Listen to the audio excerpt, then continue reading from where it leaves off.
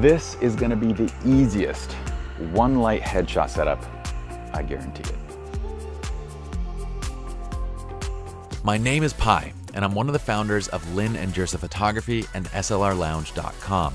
We're teaming up with Adorama to bring you a new series of photography tutorials called Master Your Craft right here on Adorama TV. So let's dive in. What's up, friends? My name is Pi. Welcome to Adorama TV, not Men's Warehouse. That just sounded nice. Look, I want to show you guys a very simple one light headshot setup. I'm going to make this video quick, straight to the point, so you guys can save it, reference it, share it, whatever you like. Let's get straight into it though.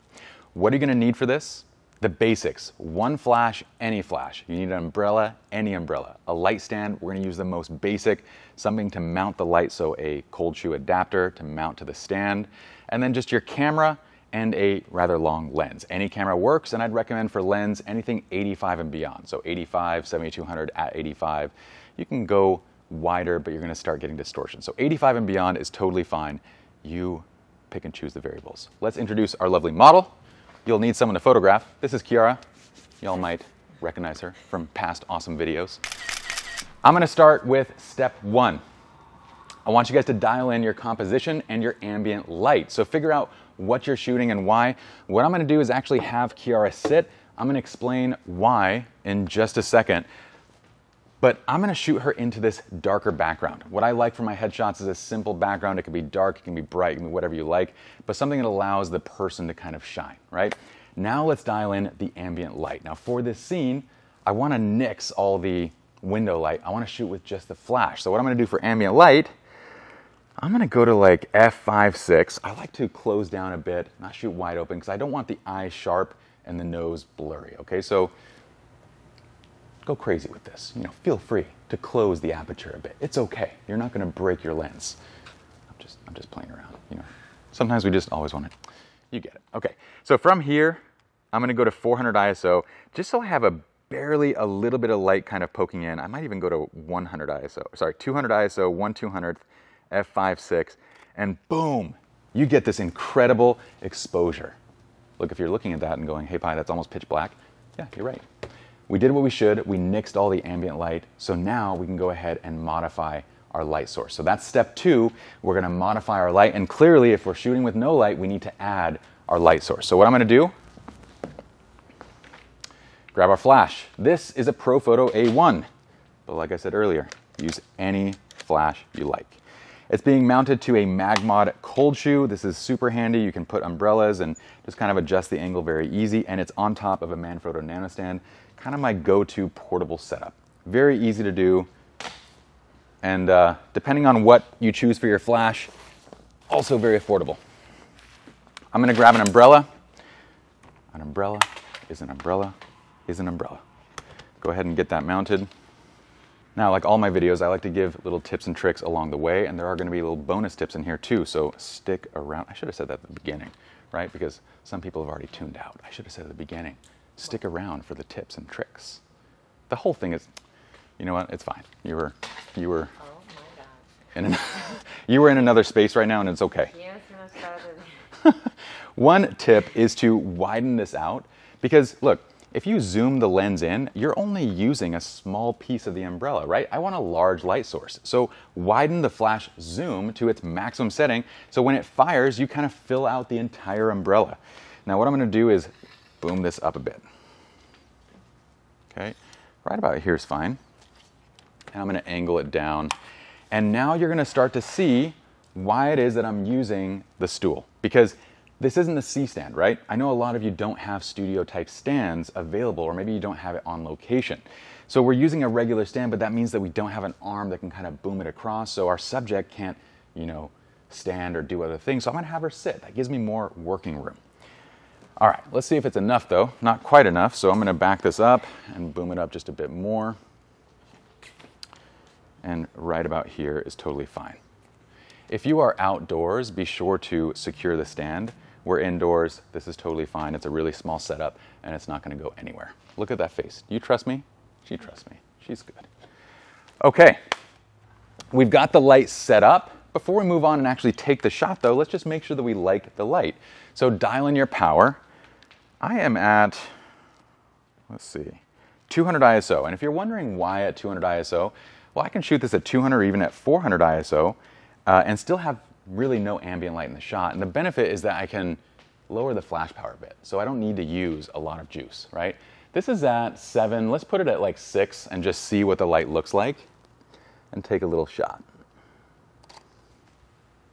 Hey, guessed it right on. That looks very, very nice.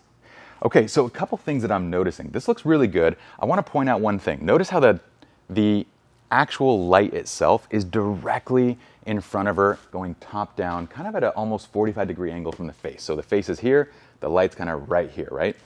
I can get more or less catch light by lowering this a little bit. Now, I don't want to go too low. I'm not going to have any room to shoot. But if I wanted to get more catch light, I can lower it just a little bit. If it's too high, the eyes are going to be dark. I'm going to show you what that kind of looks like. So if I'm aiming kind of above and it's a little bit too close, it's too high, then what we're going to do is kind of end up with shadows over the eyes. You can kind of see that. Okay, so the simple solution is to back this up just a little bit, lower this down a little bit, and go ahead and just adjust the stand a little bit. And now the lens is going right underneath the light, just shooting barely top down. And we get that. And that's beautiful. I love that. So the way that the light is positioned, this top-down angle, kind of 45 degrees. So look, her head is like right here, right? The flash is coming just a little bit down. It's very close. A couple tips in here. One, this is called Paramount or butterfly lighting. Paramount because it was popularized by the studio, Paramount Studios, who used this lighting setup for everything, and it's characterized by that little butterfly shape underneath the nose. Very simple, very flattering lighting setup. But a little tip in this is distance from the modifier to the subject. So look, one easy, just kind of general rule you can think of is to get the maximum sort of softness or the look from a particular modifier, place it about the distance of the size to your subject. That sounds weird, right? So look, this is a 3-foot umbrella from edge to edge. So you place it around 2 to 3 feet from the subject. So when you come to this angle right here, this is roughly maybe 2.5, 3 feet-ish. When it starts getting much further back, you lose the characteristics of that light modifier. So just as a general rule, the distance, if you want the look, it should be about the size of the modifier itself to the subject. Okay, so we're already good. We already have a professional headshot setup with just one light. Any light works, and an umbrella, something to sit on, you're good to go.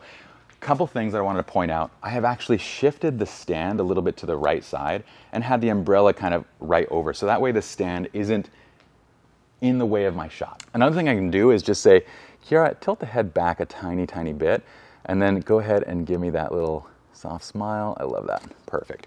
And tilting the head back is going to allow more light to fill into the eyes. You'll also notice my crop. I like this crop. It's kind of popularized by Peter Hurley. You crop at the hair, you crop like right at the shoulder line. You can really go how you like with this. Typical headshots are anywhere like kind of bust and up. You can show full hair or you just crop. I like the crop look. I think it looks a little bit nicer. Last but not least, when we're talking camp, the last step is to pose and photograph, right? So what we're going to do is, Kiara's going to do that slight chin up a little bit. Kiara, on this one, I want approachable. Give me a nice little, she loves that word. I love that laugh. That's cute. Perfect. Squint the eyes just a tiny bit, like Peter says. Do the little squinch. There you go. Oh, I love those. Those are already fantastic. Okay. Couple quick tweaks and tips that you can do from here. So let's say I don't have another light. If you wanted another light, you could add another fill light coming bottom up, and there's advantages to that, but I want to keep this a one light setup, right? For whatever reason, you don't have another light. Here's a simple approach. You're just going to put in a reflector. Now I'm going to put this on an apple box so I don't have to hold it, but look, the easiest option is to have her hold it with the bottom hand and you hold it with this hand, okay? And now you're going to shoot the shot. So if you don't have something to place it on, this is always an option. What this fill is going to do is bounce light up. So when you compare this to the last shot, you're going to notice the shadows are a little bit more open. Thing is though, in that pose, I'm going to have you roll the shoulder towards the window. So turn the shoulder towards the window and just hold this with one hand. In fact, bring the right arm across just like that. Just like that, relax the arm down so this is on your lap. Okay? There, right there. And just relax the hands in your lap. There you go. Perfect. I love that. Chin up a little bit. Gorgeous. Give me that smile. Perfect. And those look fantastic. So it's a nice and easy fill. And if you don't want to hold it, you just place it on something like another apple box, like a stool, a chair, whatever you got. But that's a very easy way of modifying this setup. So that's as easy as it gets. A one light professional headshot setup. And hopefully this was like less than 10 minutes. Totally worth your time. If it was, look, it's weird asking, but I'm gonna do it anyway. If you guys like the video, please give it a thumbs up, subscribe to Adorama TV. We have tons of great content coming up each and every day by amazing creators. And we'll also link up Kiara again so you guys can give her a follow. In the meantime, y'all can follow me at PieJersa, and I'll see you guys in the next video. I'm gonna take a few more pictures though.